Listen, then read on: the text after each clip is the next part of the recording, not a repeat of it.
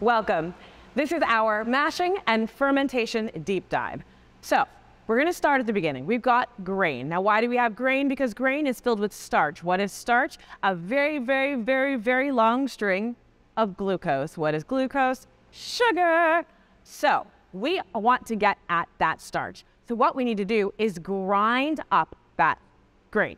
So we have two different types of mills that are popularly used. A hammer mill, which basically just smashes that grain open, or a roller mill, which uses compaction and just grinds it and really creates a really nice and controls the size of your grist. Whereas with a hammer mill, you can get all different sizes of grist. Now, we use either one of those. Typically, if you're using more than just barley, you would use your hammer mill because it can take corn, wheat, rye, barley, any of those things and grind it right up. Now with your roller mill, you have to adjust it constantly, which is why it's great for barley. You set the size and you're great. Set it and forget it.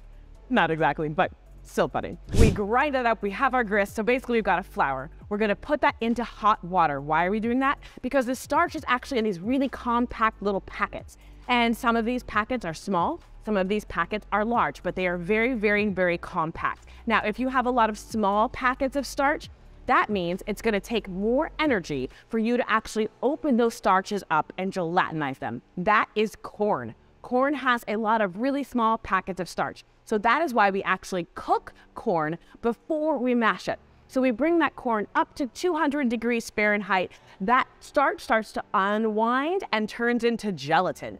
So we take that corn and then we can add it to our rye, our barley, or our wheat down at 150 degrees, where those grains, starches, start to unwind because they're more of the larger packets. Now, as that starch unwinds, we have enzymes that are inside of that grain as well that start to go to town. Now, these are mostly amylase enzymes, alpha amylase and beta amylase. They go to town and start to break apart all of those little glucose, right? So yeast can only eat small chunks of glucose. It can't eat large ones. It can only eat up to 3. That's it. So if it's 4 glucose together, yeast can't eat it. So we need the amylose to break apart all of those starches. This is called saccharification.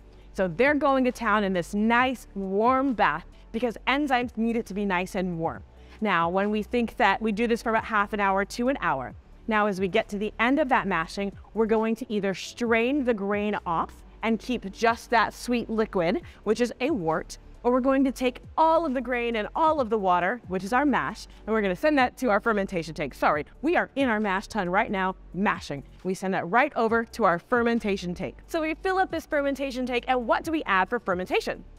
Yeast, absolutely. Now also, since we didn't boil our mash like you do in beer, we still have some enzymes that are working. So even while we have fermentation, we're still creating even more sugars, which is a great thing for us because yeast loves sugar.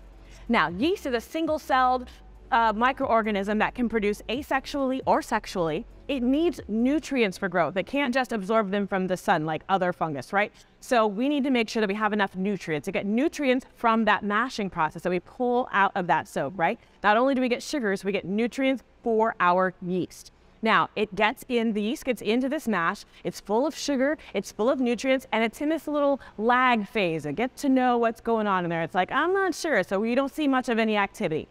Then it realizes there's lots of sugar, lots of energy, lots of nutrients. It can reproduce. So it starts making more and more yeast via budding. So asexually, it just starts to put little buds come off of it. So it's making more and more yeast. There's still oxygen available, there's still amino acids available, there's still sugar. So it starts using all of those things, but it uses them for reproduction. Now, once we start to lose some of those amino acids and we start to lose some of that oxygen, it changes and it says, wait a second, I just want to make ethanol now. So it starts to eat all those sugars and we go into fermentation phase. And those yeast start to produce ethanol. They're also producing phenols, they're producing acids, they're producing esters, all of these chemicals that actually help create flavor in our whiskey. Now, this is when we talk about choosing a proprietary yeast or buying your yeast. If you choose a proprietary yeast, you're going to choose it for very specific flavors that you want to have, but you also have to keep it pure. So typically you'll have to have a lab on site, or you work with a lab, a biology lab that will help to make sure that your strain of yeast stays pure.